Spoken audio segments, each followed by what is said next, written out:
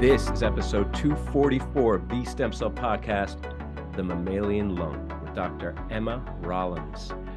Hey, everybody, we are Daylon and Arun. Welcome back to the Stem Cell Podcast, where we culture knowledge in stem cell research by talking to some of the brightest minds in the field. The Stem Cell Podcast is brought to you by STEMCELL Technologies, a global biotechnology company supporting life science research and fostering communication and collaboration in science. If you enjoy the Stem Cell Podcast, please rate us and leave a review. We're always looking for feedback on how the podcast can be improved and for suggestions on guests. Today, we have Dr. Emma Rawlins from the University of Cambridge. She's on the podcast to talk about her research studying lung development and maintenance with the long-term aim of inducing regeneration in people with diseased lungs. We've also got our usual roundup of recent highlights and stem cell news that's coming right up. But first, it's time. The ICCR 2023 annual meeting starts tomorrow in Boston, Massachusetts. By the time this episode airs, Dalen and I and the whole Stem Cell Podcast team will be on the way to the meeting, and we're so excited to meet you all. Find us throughout the meeting at the Stem Cell Podcast booth in the exhibit hall, or drop by the Meetup Hub on June 16th at 9:30 a.m. to meet the whole team. We'll see you there. Looking forward to that. Can't wait. Today on this roundup, we're starting with something a little bit different. You know, those matters arising things you see in nature. I think they're fun, a little bit of drama and science and transparency with the drama. They really put it out front. This was about direct reprogramming. You know, ever since your boy Deepak came on the scene with his direct reprogramming in the heart, a lot of groups went in on that.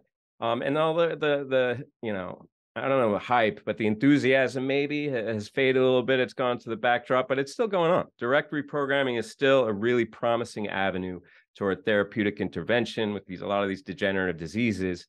And, you know, these stories keep coming out at a steady pace. This is one about in vivo reprogramming of astrocytes into neurons, which, of course, you know, has tremendous promise. In this case, to treat Parkinson's disease. There was a story just about 3 years ago now from Hao Qian and Zhang Dongfu, who were at UCSD at the time. This was a Nature story called Reversing a Model of Parkinson's Disease with In Situ Converted Nigral Neurons, all right? And this story was that knockdown of PTBP1 in the cortex, striatum, and substantia nigra, the midbrain, effectively reprogrammed astrocytes into functional neurons that rescued, and this is the key, rescued motor defects in a mouse model of Parkinson's disease. But here, in a conflicting set of results that came from Than Huang and Donwan Kim and Seth Blackshaw, who are all at Johns Hopkins University, they kind of refute those results. They show that by genetic disruption of PTBP1, also in combination with cell lineage analysis, there wasn't really a discernible astrocyte to neuron conversion or substantial changes even in the expression of PTBP1 in astrocytes in that case. And what they conclude at the end is that these disparity in the results most likely reflect leaky neuronal expression in these GFAP-Cre mice that the original group used to label astrocytes. And, you know, they really went hard here. They said that the study lacked several controls. They didn't actually show that PTBP1 expression in astrocytes was reduced in vivo. They didn't show lineage relationships directly. They were inferred using these GFAP-based constructs, which can be leaky. They didn't show evidence of glia to neuron conversion with strict lineage analysis. Which is what they used here. Nor did they use single cell RNA sequencing, which they also used in this Matters Arising paper. And yeah, as I said, Drs. Huang, Kim, and Blackshaw, they use all those things. They do genetic lineage analysis, scRNA-seq, in these different targeted PTBP1 knockout. And they used a different Cre mouse too. They used this ALD 1L1 Cre ERT2 mice, which is also expressed in astrocytes to induce this specific conversion. And while they showed that there was a significant reduction in these PTBP1 positive astrocytes in the cortex, striatum, and substantia nigra, none of those cells were co-labeled with neuronal markers, suggesting that they weren't actually converted. Didn't induce tyrosine hydroxylase or dopaminergic transporter expression, which you would see in neurons. They're the altered physiology that you would expect to see was not observed. There was not an induction of neural-like electrophysiological properties. Then they performed single-cell RNA-seq of the whole cortex, striatum, and substantia nigra, showed that there was indeed a reduction in astrocyte expression of PTBP1, but no conversion. So by many measures, they show that it wasn't really there. And then the comeback here, which was from Hao Qian and Zhang Dongfu again, who are at different places now, both back in China, but at different universities. They come back and pretty much say, first of all, they're like, your data is not very well analyzed either. They said that there was not enough replicates in the scRNA-seq. Also show that the cells were of compromised integrity. And they suggested also that there was inefficient Cree expression to drive the PTBP1 ablation in the astrocytes. They say that ultimately, while they acknowledge the disparity, what they chalk it up to, they're not saying that anybody's wrong in this matters arising. What they're saying is a failure in the tools or interpretation. And what they cite is previous studies that have shown that if you have PTB knockout versus knockdown, you can get distinct phenotypes. And that's what they're saying is a plausible explanation between the disparity in these two outcomes, is that the different methods used, either GFAP Cree versus that ALT Cree ERT2 construct, they perhaps mediated different degrees of PTBP1 knockdown, and that, as has been noted before, can result in variable phenotype there. So, I mean, kind of fighting it out in the public eye here. Ultimately, I would say that this is a bit of a hit on the story, which is really exciting to have NMOS conversion, relatively straightforward approach. But ultimately, I like these stories, Arun, because I think they really elevate the transparency. They get all these controversies really out there instead of on PubPeer. And they allow for editorial and peer-reviewed response, which, can stop from some, just ugly mudslinging. Arun, what do you think about these matters arising stories? Yeah, these are, high profile drama. You could say that, a little bit high profile drama in the morning, but I think it was a little bit contentious, but you have to do these kind of things. And there's a matter of pride that comes up as well. No one likes to be discredited or disproven in the discoveries that they make, especially in such a high profile journal such as Nature. I mean, this brings me back to something that I actually saw tangentially when I was a graduate student, actually, when Sean Wu, my former lab mentor at Stanford, actually published a paper in Circulation Research that was showing, actually the direct title was Inefficient Reprogramming of Fibroblasts to Cardiomyocytes using the GATA4 GMT protocol. And this was actually addressing some of the work that Deepak Srivastava was doing. You mentioned Deepak. I don't know if he's my boy, but he's one of the pioneers of direct cardiac reprogramming. And back then, the protocol was pretty inefficient. It's improved over time, but Sean did something and the lab did something, then publishing this pretty high profile paper in Circulation Research, which is one of the bigger profiles in cardiovascular medicine, that is directly refuting what Deepak put out. And that did cause a bit of contention between the labs and a bit of controversy as well. But that's what we have to do in science. Hypotheses are disproven. And, ideally, you want to have a technology that is reproducible and is able to be reproduced across multiple labs. Sort of, again, tangentially, another form of direct reprogramming that you can think of is iPS reprogramming, right? Producing induced pluripotent stem cells from somatic tissue. And I think one of the reasons why that technology exploded the way that it did is that that's a form of direct reprogramming that is quite efficient, and people have been able to replicate it in different labs across the world.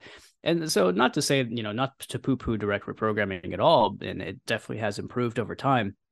But I think there are still certain technical hurdles and technical inefficiencies to work out, in addition to things like you mentioned, like the leakiness of Cree and that sort of thing. I actually thought we even covered this paper a few years ago, but anyways, coming back full circle.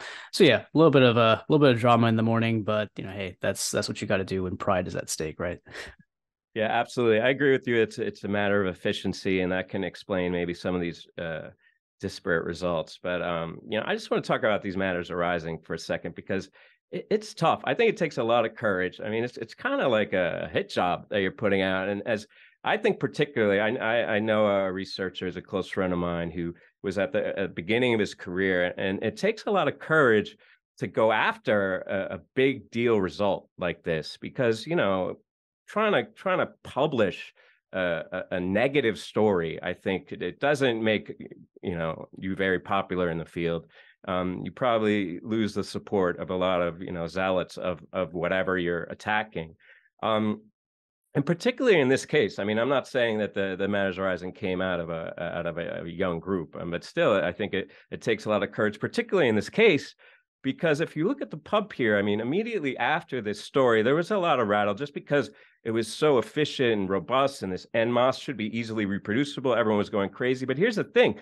There was another parallel paper that came out just around the same time that also supported this result. So the idea that, once is never, twice is always. So having two stories there, I think, created a lot of momentum for this result. And to come after it, I think, took one, courage, but more than that, it took trying to reproduce it and finding that, hey, it wasn't working. And I think that's really the beauty of science, is that you go out there for results or a method's not robust enough, then, you got to hold it to the fire and tune it up until it can be useful and actually, be disseminated and applied. So I like I admire the investigators on both sides here for hashing this out, and that's what we need to move forward.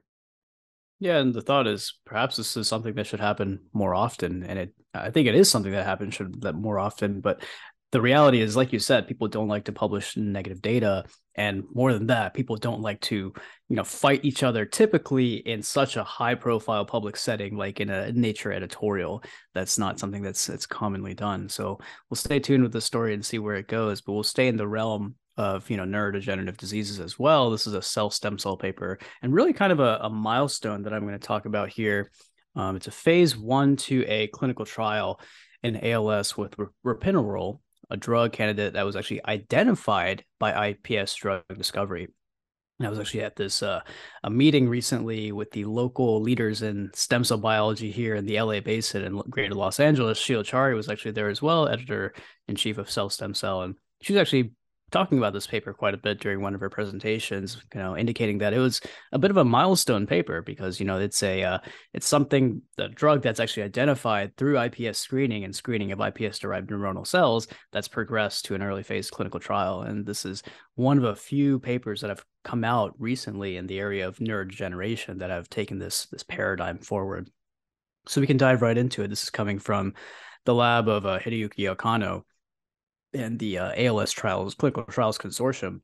So there's this drug, ropinirole, which was identified through iPS screening and tested for efficacy and safety in ALS. This is, building off work that was previously published. So this iPS-based drug discovery has led to this phase 1/2A trial of ropinirole in ALS, and this is some of the results from that early phase clinical trial. One of the big caveats, and I'll go ahead and say this, is that this was not a very high-powered study. This was 20 participants with sporadic ALS actually received ropinirole or the placebo for 24 weeks in this double-blind period to actually figure out what the safety, tolerability, and efficacy of the therapeutic effects are, right? So this is phase 1/2 clinical trials, so you got to figure out safety first and foremost. They analyzed the patient's muscle strength over the course of actually receiving this particular drug, ropinirole, monitor their daily activity. The decline in this ALS FRSR, which is actually a way to assess the functional status of ALS patients, was actually not that different in the placebo group when you're comparing the placebo group and the group that's actually receiving the ropinirole. But in what they did here is actually extended the trial a bit through this open label extension period. When they extended it out further, the ropinirole group actually showed a significant suppression of that ALS decline. So I think that was the key here. They had to extend out the trial a little bit more to see some of the results, some of the improvement in phenotype. And they actually showed in their quantitative analysis here that there was an additional 28 weeks of disease progression-free survival. And that's, you may not think that's much and when it comes to the long-term progression of ALS, but there are not that many therapies for this disease. And it's just so sad when someone is diagnosed with it. So like, I think there's only 2 or 3 clinically approved, FDA approved therapies out there for ALS. So I think anything that's in that quiver, it's a good thing. They dove into a little bit more mechanistically, actually showed that iPS-derived motor neurons from the participants showed a dopamine D2 receptor expression and a potential involvement of a particular cholesterol pathway in mediating the therapeutic effects. So that's kind of cool. And perhaps that's why it was, elevated to a Cell stem cell paper, because they took a little bit of a mechanistic deep dive into it. And going a little bit more into it, they showed that lipid peroxide represents a potential surrogate clinical biomarker to assess how ALS is progressing and the overall efficacy of the drug. But like I mentioned, and they straight up say this very early on in the paper, because this was by far their biggest criticism of this clinical trial, is that this is a small sample size. And there's a high attrition rate in this open label extension period. So there's definitely a lot more validation that has to occur to see whether this ropinirole is really doing what it's supposed to do. But, initial proof of concept, initial early phase trial. And again, these are happening more often these days when it comes to identifying a drug from IPS screening and bringing into clinical trials. So like I said, this is a milestone, and I'm sure there's going to be more papers like this coming out soon. Yeah, major milestone in my view. Major. It's enough to have a clinical trial of iPS-derived cells or a therapy derived from iPS screening. I think that's a big deal in terms of realizing the promise of iPS disease modeling, but also to add in the mechanism there and a little bit of diagnostics for a cherry on top. I mean, this is a complete story. And as you said, I think representative of a lot of stories like this one. We're breaking through, my guy, Justin Achita, USC, had that, double feature a little while back in Cell and Cell Stem Cell that was very similar, modeling, getting, candidate therapeutics. And I think we're really in the midst of this transformative time. I mean, it's not going to happen overnight. Any kind of drug trials, and as you said, the limitations of small numbers, we're going to have to build this up and power it up a bit. But this is part of this wave that I think we're in the middle of. That's so exciting, and it's not just cell therapy, as this illustrates. It's all the other stuff, right? It's the traditional, more pharmacologic, but with new candidates and with more refined approaches. I think that we got so many, to use your metaphor there. We got so many arrows in the quiver nowadays. It's hard not to be optimistic about the future for all these devastating diseases. Yeah, I totally agree. And it's amazing to see just 15 years after the discovery of iPSCs, we're actually using these cells, not just for clinical trials themselves and the cell therapy side of things, but also using them to identify preclinical drug candidates that you can progress to clinical trials. It's the evolution of the field has been pretty astounding. And I think this is something that's going to be reflected at ISSCR. There's going to be a lot of emphasis on clinical translation at this meeting. I mean, talking to Sheila Chari as well, at that local LA area stem cell meeting, this is a major emphasis of cell stem cell these days, is these translational studies. So you see more and more of them popping up. Yeah, so exciting. I mean, we may cure every disease out there. But I'll tell you what we will never do, Arun, is we'll never figure out the hematopoietic stem cell. I mean, I've given up, and I think we all ought to just throw in the towel, because it's such a tough problem, and people have been, trying to crack it for as long as they've been doing anything. But what we have learned, there's these 3 waves, right? The primitive, this erythromyeloid progenitor wave, and then, of course, the definitive wave, which occurs in the aortic gonadal mesonephros, or AGM region around embryonic day 10.5 in the mouse. And that starts with the specification of hemogenic endothelial cells, all right? And those endothelial cells then undergo a transition to hematopoietic cell by something called endothelial to hematopoietic transition. And that's how you get hematopoietic stem and progenitor cells. And as I said, people have been studying this process forever. And these many studies, numerous studies, have identified a lot of the critical signaling transcriptional pathways that regulate hemogenic EC specification, also hematopoietic stem cell generation, propagation, self-renewal. Some of those: retinoic acid, KIT, Notch, P27, TGF-beta, RUNX1, GATA2, a lot of factors. There's a very, very long list. But the molecular interplay amongst these factors, and more importantly, for the purpose of this paper, negative regulators of hemogenic endothelial cell development and generation of hematopoietic stem cells, is not really well sketched out. And a candidate there for negative regulator is microRNAs. All right, we all know microRNAs, these short non-coding RNAs that post-transcriptionally repress their complementary mRNA targets, and not just a single target. They can have this kind of mass effect where a single microRNA can target many or a suite of different microRNA, and depending on the cell type and which messenger RNAs are present, the same microRNA can have a dramatically different effect, right? And microRNAs have been well studied in hematopoiesis. There's a lot that are known to be involved and play important roles in hematopoietic stem progenitor cell self-renewal, maintenance, differentiation. But the action of microRNAs in hemogenic endothelial cell specification or their transition to hematopoietic stem cells, it's really not well understood, okay? And when you have something that's not well understood in hematopoiesis, who do you call? Karen Hershey, who's a goddess in the field. She's at Yale, and her group, based on previous studies that show that microRNA 223 was enriched in hemogenic ECs in the zebrafish, they identified this microRNA 223 as a negative regulator of murine hemogenic EC specification and EHT, or transition. And what they showed is that if you knock out microRNA 223, you get increased formation of these hemogenic ECs and their derivatives, the hematopoietic stem progenitor cells.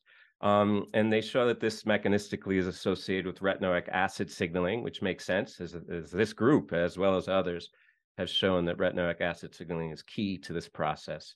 Also, they show that loss of microRNA 223 leads to a myeloid bias in the hemogenic ECs and their derivatives, the stem progenitor cells, and that results in an increased proportion of myeloid cells throughout embryogenesis and postnatal life. And that's, I think, while for me the more exciting thing is identifying a negative regulator candidate, and when you get rid of it, you get more hematopoietic stem cells. Just practically speaking, the idea of knocking down microRNA 223 in a stem cell system, that has legs, but also all the targets of 223. So it's a really fertile ground, a reservoir of candidates that might be relevant to this process. But also that other part of it, the practical end of it's really important, but that other part of it with the myeloid bias, I think is really interesting, and it raises questions as to, one, whether or not this is really feasible and practical in a safe way. Myeloid bias, is it a bad thing? And secondary to that is that, myeloid bias is something that happens in aging hematopoietic stem cell niches and with age in the elderly. Myeloid bias and skewing is a key indication of that kind of clonal hematopoiesis. And it's associated with this negative outcome just because these people are old and they get cancer. But is myeloid bias inherently a bad thing? I don't know. But a lot here to unpack. A really nice story in developmental cell. We're really going with developmental cell the last few episodes. Have loved this journal forever. So excited to see they're putting in more stem cell stories. They must be listening to us, Arun. I guess so. And yeah, you're right. These last couple episodes have been a love letter to DevCell. I love this journal, man. It gives such amazing fundamental developmental biology studies. And I've been reading it for a long time. So I'm going to keep on, giving it a shout out as long as we can. Maybe cover a DevCell paper, an episode. We'll see if we can do that. But I'm with you. I'm a big fan of the journal. But yeah, microRNA biology, I'll be honest with you, it's something that kind of scares me. It's just these transcripts are just floating around and inhibiting things. It's, just looking it up. How many microRNAs are there actually? There's 2,000, but then there's potentially other 200,000 transcripts that are uncharacterized, that are just floating around being negative regulators. I just feel like it's this aspect of the genome in my mind that's just not, it's definitely gotten a lot more love recently, but it's not that traditional 20,000 genes that we know and love. It's just a whole other, it's not epigenome, but it's this whole other auxiliary genome data set that you have to take into consideration when you're thinking about regulating transcriptional function and genetic function. The other thing, I want to make sure I caught this right. Did you say that this was initially identified in a zebrafish? And so there was this 223 was found in the zebrafish, and then they translated it into the mouse. And that in itself is pretty astounding to me, that there's that conservation and function for that specific microRNA between fish and mammals. That's, as a developmental biologist and as somebody who has an interest in evo-devo evolutionary development studies, that's pretty astounding. Yeah, I mean, I was gonna even throw in a caveat for all the haters out there that this is a mouse study, but I mean, that's the thing about hematopoiesis. It's so fundamentally conserved. I mean, zebrafish to mammals, that is a bit of a jump, and I don't think you can take that for granted, although it is a great, a nice fertile ground for candidate discovery. But yeah, amongst mammals, I mean, hematopoiesis is so conserved and looks so similar across the mammalian kingdom. Is it a kingdom? I should know that. That I really think that this is real, and I'm really looking forward to seeing what microRNA 223, the relevance in the human system. And I'm sure there's a lot of researchers that are chomping at the bit like me to get after it, although probably better poised to ask those questions. And I can imagine that we can see some microRNA 223 stories coming out in the human system any day now. But I will say this, we still will never crack the code to the hematopoietic stem cell room. It's just not going to happen. You're such a pessimist, man. Just like you say, we're never gonna get bona fide human gametes from pluripotent stem cells. You're just, don't be such a hater, Dalen. All right. All right. Anyways, moving on to our last roundup paper for this week. This is another Nature paper, pretty high profile, looking at cancer development, deterministic evolution and stringent selection during pre-neoplasia. And the reason this is being covered on our podcast, STEMCELL podcast, is that they actually use a really cool organoid system in human gastric organoids to really drive this study forward. This is coming from Stanford, Christina Curtis's group. Also, Calvin Kuo is on this paper. Casper Carlson, the first author here. So we're talking about tumor initiation and the processes that are driving tumor initiation. And, there's been a lot of work on this recently, and you would think there's been a lot of work on this particular gene that they focused on, P53. Okay, that is one of the critical oncogenes, one of the bona fide, master regulators of cancer progression, I guess, that have been studied forever. But here they're actually modeling occult pre-neoplasia by biallelic inactivation of T53 using a CRISPR-Cas9 knockout model. And this is specific to in the context of gastric cancer. Okay, P53 elimination is pretty common early driver for gastric cancer. Who knew? I mean, I guess it seems pretty common across different types of cancers. But the exciting part of this, like I mentioned, they modeled the progression of that oncogenesis using human gastric organoids. Okay, so the causal relationships between this particular genetic lesion in P53 and the resulting phenotypes were established using experimental evolution of multiple clonally derived cultures of these gastric organoids over, and I'm about to say a period of time that's just astounding to me, over 2 years. All right, it's a 2-year process of examining how these organoids are diverging in terms of their development and their oncogenic processes. So shout out to that. I mean, any sort of study that incorporates multiple years into their cell culture, into their organoid culture is, I mean, y'all are impressive, I gotta say. I mean, I can't even do a differentiation process for more than a month. There's some folks who do differentiations for 6 months. So this kind of gives me the chills a little bit, gives me the hives, but I'm glad they're doing it. And the payoff is obvious with this, obviously with the Nature paper, right? So what did they see after their 2-year culture? Their P53 loss actually elicited a progressive aneuploidy in their cultures, including copy number alterations, copy number variations, and different structural variants that are actually prevalent in gastric cancers. So it's neat because you can artificially drive the oncogenesis of these gastric organoids in vitro and figure out these developmental maps that you would see in analogous fashion in vivo. So in other words, being able to predict the progression of the cancer phenotype using this in vitro culture. So they did a bunch of single cell analyses of these p53 deficient gastric organoids, again showing a progression towards malignant transcriptional programs, and did a bunch of, a lot of cool tech in this particular paper. You got to check it out. High throughput lineage tracing with cellular barcoding, again showing the dynamics of how these p53 organoids are shifting in terms of their progression.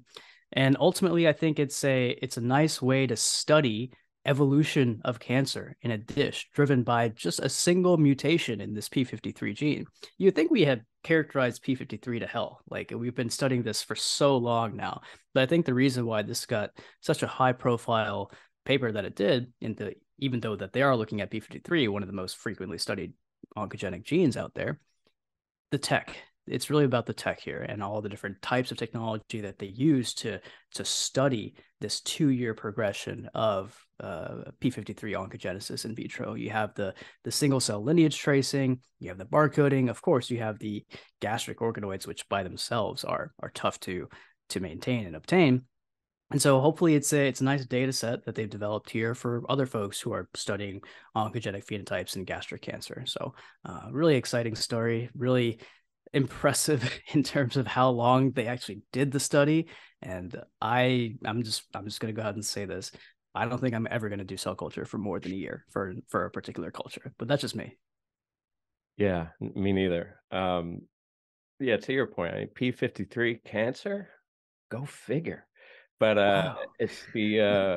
it's all the tech, right, and the effort and how it's laid out there. I mean, there's two kinds of papers, right? There's a lot of kinds of papers, but within the context of this episode, there's the paper we started with, the matters arising, which is robust, relatively short time scale experiment. Everyone's like, oh, I'm going to try that. And then who knows what happens. And then there's stories like this where everyone's like, oh, that took 2 years. You know what? I'll take your word for it. But I mean, the good news there is that you don't really need anyone to reproduce this, right? And this is kind of emblematic of the new data sets that we have, and all the transparency demands of the highest profile journals. Is like, the data's out there. It's all, you don't really need to reproduce these experiments. You can track the progress of all these 2-year cultures, kind of effectively, just by looking at that data. And that data is what it is. It's not something that's subject to any kind of interpretation, for the most part, for a lot of it, at least. So I, like you, am a bit, I'd say impressed would be the first word, but like a little bit bugged out, and it gives me anxiety, the idea of a group of people trying to maintain cultures for that long, in any kind of ordered, systematic way. But, thank God for them, because they did this. And although P53, no one's going to be surprised. I think they're going to be really interested in seeing how this progresses, because, of course, we're talking about a multi-hit thing, not only in the genes where P53 ultimately, is usually one of them, that you get loss of function in the context of cancer, but all the targets, right? All the sequelae of a single transcription factor, or DNA repair. It's key, I think, to understand the molecular biology, not just the genomics and transcripts. So a great story. I mean, these guys should go take a nap because they did it. Yeah, I would agree with you. But I the other part of it is I don't think they did the 2-year culture for nothing, right? They didn't do it just to say that they did a 2-year culture. Maybe part of it is, when somebody is diagnosed with cancer, of course, they have that progression and that the development of their cancer over the course of multiple years. So it's theoretically possible that somebody with gastric cancer could be living with it for 2+ years, even up to a decade plus, who knows? So I think having these multi-year cultures could be predictive in that way. It's paralleling what's going on with the actual cancer, right? Absolutely. And I mean, this was gastric organoids, but presumably this is fundamental to all cell types. So whatever your specialty is, get your 2-year culture started, because you're going to have to reproduce it in the lung organoid to see if it's real. Before we move on to our guest, Emma Rawlins, I have a very special message from STEMCELL Technologies. Are you modeling the human airway in vitro? Are your cultures physiologically relevant? Can you generate these cultures consistently? Learn more about Pneumacult, offered by STEMCELL Technologies, a serum and bovine pituitary extract-free cell culture media for human airway epithelial cells. Expand these cells for extended passages while maintaining air-liquid interface differentiation potential to study respiratory biology, infections, and drug responses. Explore more at www.stemcell.com/Pneumacult. All right, everybody. With us today from across the pond, we have Dr. Emma Rawlins, who is Senior Group Leader at the Gurdon Institute in the Department of Physiology, Development, and Neuroscience at the University of Cambridge. Dr. Rawlins' lab applies mouse genetics, live imaging, single-cell molecular analysis, and mathematical modeling to understand lung stem cells. The long-term aim there is to direct endogenous lung stem cells to repair or regenerate diseased tissue. Emma, thank you so much for joining us on the show today. It's great to be here. Thank you. Well, the pleasure really is ours. Why don't we start by having you elaborate on that brief overview I gave of your lab's research focus by giving us your own summary of what you do there. Happy to. I don't know quite where you got that from, maybe my website. And maybe that's a little bit over the top. We collaborate with clever people, for example, who do mathematical modelling. We're not doing it ourselves. But my lab focuses on lung stem cells, particularly in development and regeneration. We're interested in how you build a lung and then how you maintain it, particularly in the face of various different insults. For many years, we worked on mouse lung development and mouse lung stem cells. More recently, that's taken a bit of a back seat. We still do some mouse work, but we're focusing much more on questions regarding human lung development and human lung regeneration. Great. I mean, it's a broad area to cover, and another part of what your lab has been shifting towards these days is using these next generation model systems like lung organoids, and these are these human fetal derived organoids and humanized mouse lungs as well to study the cellular and molecular mechanisms of human lung development. You actually had this really cool stem cell paper earlier this year using these fetal lung organoids to model alveolar development. So tell us about the power of these new next generation model systems like these lung organoids for studying development, and what do they allow you to do that you haven't been able to do before? Okay, well, thank you for the compliments on the paper. We're very attached to that stem cell paper. I think it's an awful lot of work for my postdoc, Kung-tae. So the organoids are great because they allow us to study human lung cells and human cell molecular mechanisms. So what's nice about the work that Kung-tae did in that stem cell paper is that he actually combined the organoids he established with different mesenchymal cells in order to look at cell-cell interactions in the context of human lung development. So the key thing about the fetal-derived organoids is that we know the cells that they come from. We know exactly what cells we're handling with. We've not had to differentiate them from an iPS cell, for example. And we can study human molecular mechanisms and human cells, which are subtly different to us. I've really come to the conclusion if we want to make a difference to human disease, we've got to work out those nitty-gritty human mechanisms. Yeah, for decades now, I think we've been trumpeting the amazing potential of pluripotent stem cells to revolutionize regenerative medicine. And some of this promise is finally coming to the clinic. It's really an exciting time. But the principles of regenerative medicine have been built out largely on the back of adult stem cells, most notably hematopoietic stem cells, right? I know you work with endogenous cells in the lung, as you said there. You don't have to differentiate them. Do you see regenerative approaches that tap into these endogenous cells and their regenerative potential, specifically in the lung, as being the most practical and or the earliest entry point for regenerative lung therapies? Are there limitations there that could only be overcome using pluripotent stem cells? Can you just share with us your thoughts there? Yeah, great questions. There's limitations to all approaches, is the first thing to say. For our approaches, and the pluripotent stem cell approaches, and they're always going to be complementary. So what I primarily work with in my lab is a fetal progenitor population that's actually multipotent for all epithelial cells in the lung. So my big vision really is that we could re-instigate fetal programs temporarily in the adult to initiate regeneration. So not necessarily using themselves. We don't think we're going to be transplanting ourselves. But we do want to be able to tweak the molecular mechanisms that we know our cells are using. And I think this is really attractive, maybe pie in the sky, but I think you have to aim big. What's really attractive about this idea is that fetal development is self-limiting. So we could transiently initiate a self-limiting process and rebuild a section of the lung from its endogenous stem cells. This is my vision.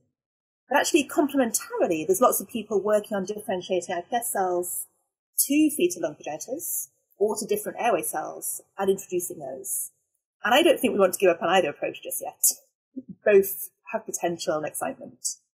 Yeah, speaking of fetal tissue, I mean, this reminds me of the days when we were generating pluripotent cells from discarded human blastocysts, really polarizing, controversial, limited resource, but critically important for furthering research, as you said, kind of bridging the gap there.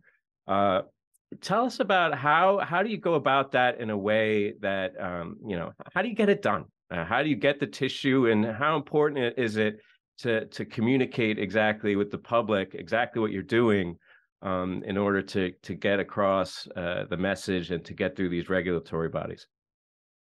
Yes, the first thing to say here is I'm working in the UK, where this is permitted. We can work with fetal tissue in the regulations. There's obviously a very tight control of this. And actually, I can access a tissue bank that's funded by the UK's Medical Research Council and the Wellcome Trust. And that tissue bank goes into abortion clinics and consents people who are undergoing terminations to ask whether they would like to donate some of that tissue for research. So I'm one step removed from all of that, which I think is very important. The scientist shouldn't be the person knocking on the door for consent. We can tap into the source of consented tissue, which is rare and precious, and then derive organoids and different cells that we're interested in from that. So I think the big advantage of doing that work is that we work in the primary tissue. We can bridge the IPS work, which I think for the long term will be the way to go. But for the moment, we need to do a lot more developmental biology to bridge that and do that properly.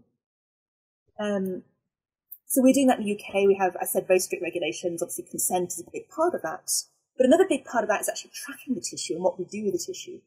And there's very strict regulations enforced by our Human Tissue Act that we are very, very careful to obey. And the university does a very good job of checking that we obey. So we're working in existing regulatory framework, which is permissive for this. We like to think that we're not complacent. We're aware that it's really important to be open with the public about what we're doing and why we're doing it. And I'm part of a initiative in the UK called the Human Developmental Biology Initiative. This is a multi-centre research programme on pioneering techniques for working with human fetal material in the lung, in the brain, in the blood, in many organs. And as part of that, we also run a very big public engagement programme to discuss our work with the public. So we've just recorded our own podcasts, which are available wherever you get your favourite podcasts. HDBI. Oh, and the name has just gone. We had to change the name. The name is completely gone. Made the same way. Made the same way. A series of 8 projects and 8 podcasts about our project and why we're doing this work. We have a public dialogue programme about using human embryos in research, which is initiating this summer. And we also have various other institute-led projects, again, to have that two-way discussion with the public so people know what we're doing, be informed about what we're doing. Of course, if they want to, can discuss what we're doing with regulators. Yeah, it's a critically important mission. I think, we're doing parallel work here and trying to disseminate science to the greater public and relaying the importance of the science that we do to the greater public. And you mentioned the UK Biobank. That is an unparalleled resource. And honestly, I'm quite jealous. I wish we had something comparable to that here in the States, but it's just a tremendous data set. And speaking of data sets, one other major technology that's contributed to a lot of these emerging data sets is, of course, single cell RNA sequencing. You hear about all of these single cell atlas data sets that have come out there. And in fact, you're actually part of the Human Cell Atlas project, folks. The lung portion, of course. You actually had this really cool Cell paper come out late last year that further developed this fetal lung cell atlas that actually uncovers these proximal distal gradients of differentiation and key regulators of epithelial fates during lung development. So tell us more about single cell and the power of single cell RNA sequencing. How it's allowed you to unlock new observations about human lung development and kind of take your studies to the next level. Tell us about that. Yeah, clearly that's really exciting. And we've been really lucky to be funded to do that work in collaboration with the Teichmann Lab and Kirsten Meyer and John Marione's group. So we all know this now, that single cell biology is allowing us just to see what's there in a way we never could before. So how many different cells are there in the lung? That's what we wanted to know. Where are they? What sort of transcriptome do they have? And then potentially how they talk into each other, or what we can learn from this data about functional human biology. So we really enjoyed being part of that project. I think we have a very, very, very minor role in the overall Human Cell Atlas project, just working on this embryonic and fetal material. But it's been tremendous fun to see the project and really the scope of it, just how many different individuals they're profiling, how many different tissues, how many different cell types. So we really enjoyed working with Peng He, who's a bioinformatician working with us. And I think the way I think about this data now, and it's a massive, massive data set, particularly for the lung, is that it's a tremendous hypothesis generation tool. But now we've got to bring all of our organoid and other models up to speed so that we can actually test those hypotheses in a more rigorous and careful way. Yeah, one of the amazing things about the single cell studies for me is the novel cell types they elucidate. Here we are at this stage in our understanding of, developmental biology using models, and of course, human tissue is limited, but still, I think it's pretty impressive that every one of these studies seems like you got a new cell. Your own paper, as well as a paper from Ed Morrissey's group at UPenn about a year ago or more, identify these novel progenitors. Other papers too, identify these novel progenitors in the human lung, and other novel progenitors in intermediate states are being identified in other diverse organ systems. We also talked recently on the show about these maladaptive clonal progenitors in the lung that emerge in the context of diseases like chronic obstructive pulmonary disease and idiopathic pulmonary fibrosis. So it occurs to me, is a therapy, just, thought experiment, does a therapy that harnesses the regenerative potential of a positive acting progenitor in the lung also pose a risk of mobilizing maladaptive progenitors in the lung? Is that something that we need to wrestle with in terms of mobilizing endogenous adult stem cells in the lung, that there may be some kind of bad actors in there that you could also grow up? I think the answer is yes and no, because those maladaptive lung stem cells we're all very excited about in disease are actually part of a normal regeneration process. And there's very beautiful work from many labs now, from my colleague Joo-Hun Lee in Cambridge, from Tata at Duke, showing that you get transient reactivation of these cells that are then resolved, but possibly inflammation in cancer or in COPD actually retains them and then traps them in this chronic regenerative state, partly leading to the disease. So yes, it is a worry, but if then we could tip them back into their regenerative state, into their normal biology, then quite possibly we'd be restoring that tissue. So in some ways, I'm not too worried about that. I'm hoping we can naturally do the job or finish the job that nature started and push them back to a restorative homeostatic state. Quick follow-up, the similar idea, a few episodes back, we talked to Shannon McKinney-Friedman, and we're talking about the blood, and she introduced this idea that I think has been kicked around, that in these disease states, you have like sickle cell anemia, for instance. You have these patients who have like a chronic inflammatory environment. And then when you gene engineer their own endogenous stem cells and put them back corrected, they've been so many generations of this inflammatory stress that then they're, vulnerable to other types of pathology.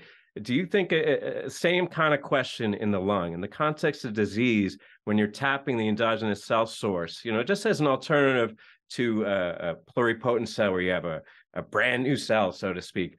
Do you think you need to account for that kind of lifetime of inflammatory stress in treating these diseases? What do you think about that? I think it's a really great question. And almost certainly, and I'm not an inflammatory biologist, I'm not going to claim to be, but I think the most exciting thing that people are doing at the moment, I think in the IPF field, is not working on these maladaptive progenitors information, is actually working on early diagnosis. So if we can get these patients much earlier, then I think regenerative therapies stand a chance. And that's where my hopes are.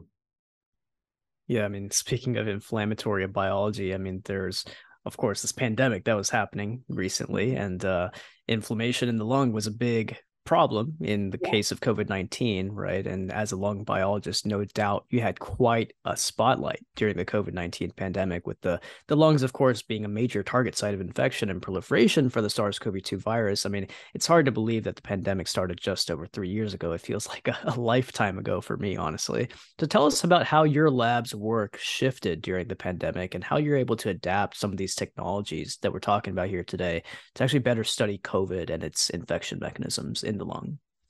Truthfully, we didn't adapt and we didn't study COVID.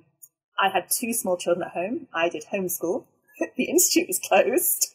And we did a small amount of work that was related to COVID, letting people have our single cell data, but we didn't work on ourselves.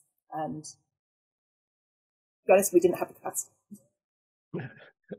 So plenty of the lung labs did amazing work, but I'm afraid we didn't join them.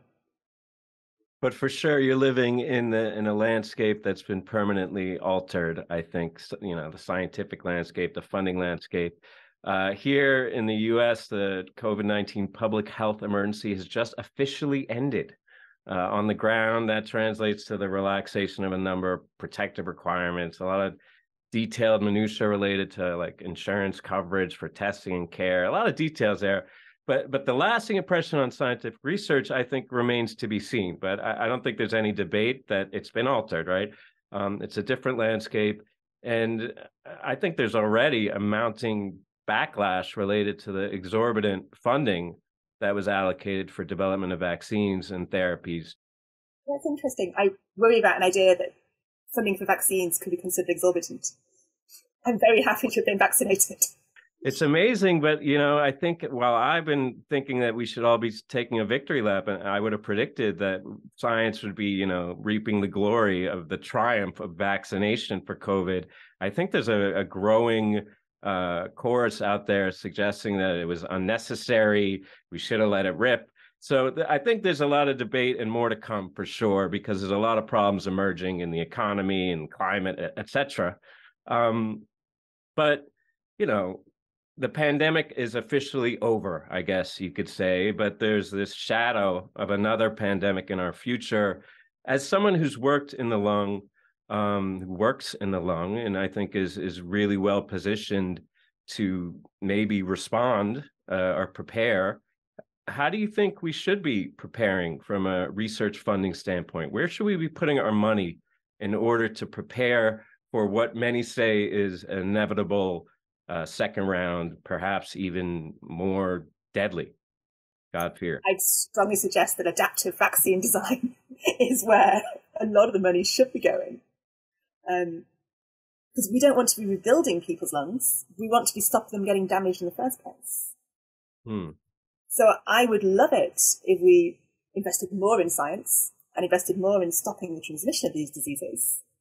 And actually, people like me could then focus regenerative medicine on the chronic diseases rather than trying to regenerate someone's lungs after they've been completely trashed by a disease like COVID.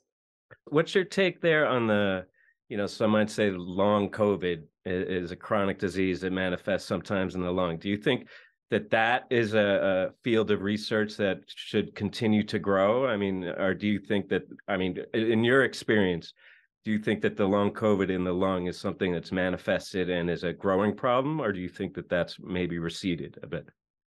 I have no direct experience with this whatsoever. I'm not a physician. Okay. So I can't comment on that. Fair enough. Fair enough.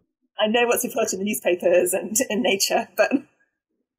No, fair enough answer. So let's talk about something that you are familiar with, which is, of course, your training path as a PhD scientist, right? You Okay. started off with your PhD at the University of Edinburgh and then ventured across the ocean to actually a school that both Dale and I went to as undergrads, Duke University, go Blue Devils, to work with none other than Bridget Hogan, who's a lung and developmental biologist extraordinaire, before actually starting your own group at the University of Cambridge. And I was actually reading a previous interview with yours with the journal Development, where you mentioned that back in the day, it was commonplace for British scientists to travel to the US for PhD and postdoctoral training, but not really the case anymore, since there's obviously so many amazing research institutions around the world now for scientists to travel to and train at. So what do you think, inspired those jumps back and forth across the Atlantic? And tell us more just in general about your training path and also the advice that you give your own students about where they want to train, where they should train, and who they should train with.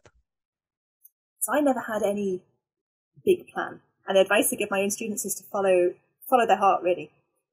I think unless we really love what we're doing, we'll never succeed. This is a difficult job. And we have to cope with a lot of rejections, a lot of disappointments. So I did a PhD because I loved Drosophila biology and because I loved Drosophila genetics. And then I wanted to change, so I found Bridget Hogan, so I could then learn some mouse genetics. And then she persuaded me that I really should be looking for an independent PI position. Probably wouldn't have done it without that bit of a kick. And then we're still here because I love it so much, because I love sitting, talking to my students about their science, discussing details with my postdocs. So the advice I give to others is do what you love, look around, don't just look at the lung, don't just look at my own research, and go to a big meeting, see what excites you. And then in terms of choosing a lab, it's really about the personalities and the people and who you're going to get on working with and who you're going to get good training from, not about where they are. Not anymore.